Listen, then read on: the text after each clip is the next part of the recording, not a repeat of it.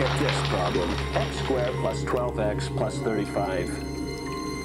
Now notice, once we start getting in these higher numbers, it would become very tedious for anyone to do the problem if we had to count out 35 units. Why, it would take us a very long time to count out the 35 units, and we would have a very good chance of making an error. At this point, we no longer count out the individual units. We have learned how to use the units that make our rectangles. Now, as you remember, in Book 2, we will get out our x squared,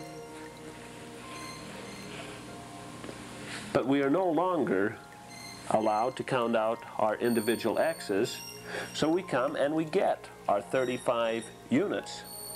But this time, we must find the rectangle that makes 35, or the rectangle that contains 35 units. The first place we would look for our 35 units would be in our multiples of 1. But we can look at our multiples of 1 and see that we only get 9 units. 1, 2, 3, 4, 5, 6, 7, 8, 9. 9 is the most. So we would try our 2's. And here we would skip count by our 2's. 2, 4, 6, 8, 9, 10, 12, 14, 16, 18. No, the highest amount we can get in 2's is 18. We will look in our multiples of 3. And here we can see that our highest amount is 27. We don't find it in our 4's. And in our 5's, we finally find it.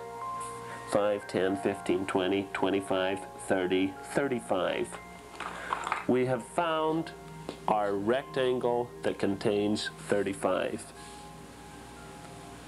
At this point, it is extremely important to recognize the milestone of learning the times tables, of playing lots of games where the child plays memory games, matching games, and the child knows 35. The child knows 35 is that rectangle that is over 5 and up 7, or 35 is 5 times 7.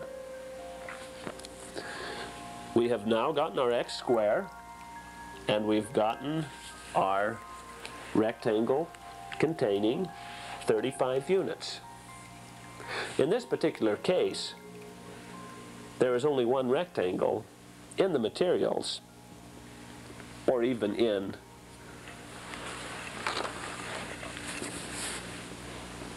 our rectangles that contain 35 units. We will place our 35 units in the corner. Now it is obvious how many x's must go to the side. 1, 2, 3, 4, 5. 5 x's belong on the side, and 1, 2, 3, 4, 5, 6, 7, 7 on the top. Our question is, do 5 and 7 add up to 12?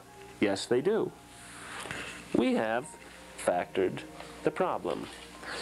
Let's look again how simple it is to factor the problem once we know how to find our rectangle containing 35 units.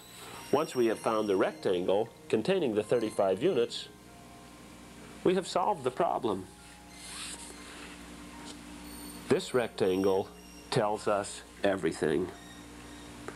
It tells us how far over we must go. It tells us how far up we must go.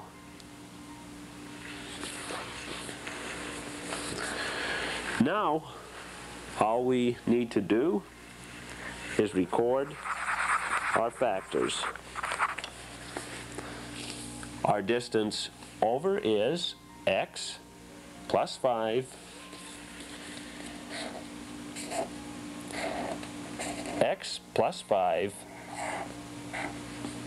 Our distance up is x plus 7. X plus 7. X plus 5. X plus 7.